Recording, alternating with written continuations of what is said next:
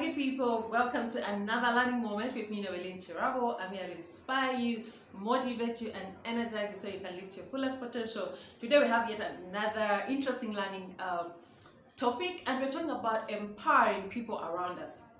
Now the thing is that we all want to hang around people that add value. We all want to have that one person in our circles where if you have a problem, they're your go-to person. If you have a question, they seem to always have an answer. They seem to always have a solution for everything. And we find those people, they're like magnetic for many of us. We always drawn to them. We're always drawn to them because of the value they add.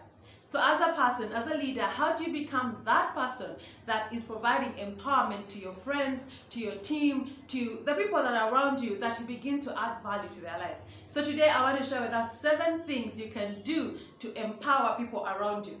This can apply to you as an individual in your circle of friends, or it can apply to you as a leader in your business, in your company, or in your organization. So here are the 7 things that you can do to empower people. And they're all set, and they're all A's, so we call them the 7 A's. So the first thing you can do to empower other people is accountability. If there's anything that holds people in check, it's accountability. If you want to empower the people around you, hold them in check, hold them accountable. Something shifts in our lives when we know that we are accountable, when we know that we are answerable. We kind of keep ourselves within the right lane. Why? Because we know we're going to have to give an account for everything we're doing. We're going to have to give an account for our lives. We're going to have to give an account for our choices, for the decisions we're making. So one way to empower people to own up, to empower people to step up, is by holding them accountable.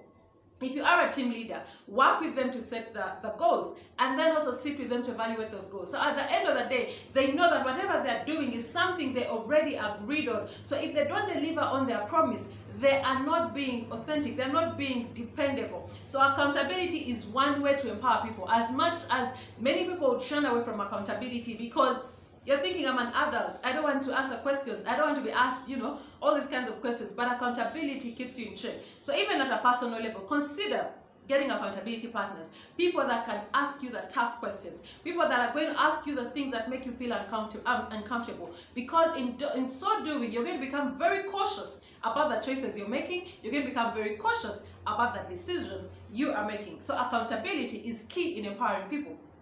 The second thing you can do to empower people is affirmation. There is power in affirmation. All of us love to be affirmed. We want to be in places where we feel appreciated and accepted. And one way you can create that environment for people around you is affirmation. Now, affirmation is not flattery. Affirmation is authentic. It's me recognizing the good in you. It's me recognizing what you excel at. It's me being able to recognize what is that thing that you add to the rest of us, and affirming it. So affirmation is so powerful in building people's esteem, in building people's confidence, but also in building morale and motivation among a team. So as a team leader, as a leader in whatever space you are, begin to affirm people, begin to call them out. Sometimes people have strength that they don't even know about. It's interesting that when it comes to interviews, I've always found it very interesting that when you ask people about their weaknesses, they have a full list of weaknesses. And then when you flip it and ask about their strength, they begin to scratch their heads and to look up the ceiling. And I'm thinking, how can you know so much about your weaknesses and know almost nothing about your strength? This is because many of us have been raised to believe that if you affirm yourself, you are being arrogant, you're being proud, or you're showing off. But there's nothing wrong with you knowing what you excel at. It is important for you as an adult to know your strength. What are the things you excel at? And as people call these things out, begin to appreciate them. Now, it's so discouraging when someone affirms you and all you can say is, oh, really? Seriously? No. When somebody says you are good at something, say thank you. Receive the affirmation. Affirmation is a key way in growing people, especially in calling them out of their comfort zones, in calling them to step into the things they're good at, but probably don't yet have the confidence or the esteem to embrace. The third thing you can do as a leader in empowering people around you is assessment, in the sense of offering objective perspective. Now, assessment is being able to offer the other opinion that sometimes people don't have. You do not want to be the kind of person who is yes all the time. We all know that friend who simply agrees with us for the sake of agreeing with us. And over time, we realize they're actually not objective. So for you to empower people around you, for you to add value to people around you, is offer objective perspectives. offer the assessment, the ability for them to assess their decisions, more than just agreeing with everything because you like them, because you want to be liked and approved by them. Play the devil's advocate. I love to flip situations for the sake of helping people see the other perspective. And oftentimes, because they had not seen it from the other angle, it gives them new insight that helps them make better informed decisions. So another way you can empower people is by offering objective feedback, or by offering a platform for them to assess themselves and the decisions that they are making. The fourth thing you can do in empowering people is offering advice. And when I talk about advice, I'm talking about wise counsel. The thing about advice is that it's so easy to give. It's like all of us have an opinion about anything. And so when somebody asks you something, oftentimes you already know what you want to tell them. But before you jump into telling them what you think, wise counsel is being able to see it from the other person's perspective. Being able to offer counsel that is in the best interest of the other person. So remember, anytime somebody asks you for counsel, when they ask you for wisdom, they're not asking just for your opinion. They are asking for wise counsel that puts them at the center of that decision that is basically based on their best interest. So wise counsel is very key in empowering people around you, because that makes you the go-to person. When people are confused, when people don't know what to do, you become that person they go to. And you see, the thing about being able to offer advice or wise counsel, you don't always have to have the answers. Sometimes all you have to do is provide a space for people to reason out and be a bouncing wall for whatever they're talking about. And before you know it, they actually realize their own answers. Because the reality is, many times when people come to ask for advice, they already know what they want. They already have an idea of what they want. And they're just looking for somebody to agree with them.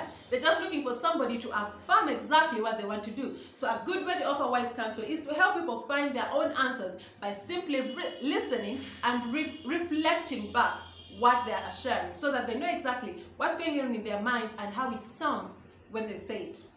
The other thing, fifth thing you can do in empowering people is admonishment, and that is something to do with caution, rebuke, and correction. I know we all want to be around people that just affirm us, but for you to fully empower people, you've got to have the balance between being able to affirm people and being able to admonish them. We know, all of us, growing up, our parents loved us, but then, especially in the African context, they also spanked us. And looking back, we realized it was out of love. Now, you don't have to spank people for you to admonish them, but the thing is, if you are going to empower people, sometimes you're going to have to call them out. It's what I call tough love.